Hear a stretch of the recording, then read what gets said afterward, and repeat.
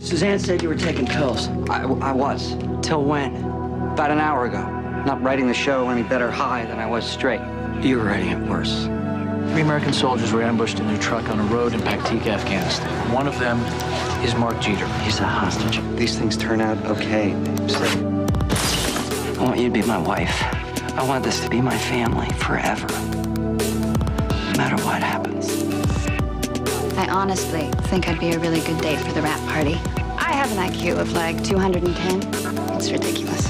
Studio 60 on the Sunset Strip continues Thursday at 10:05 on More 4.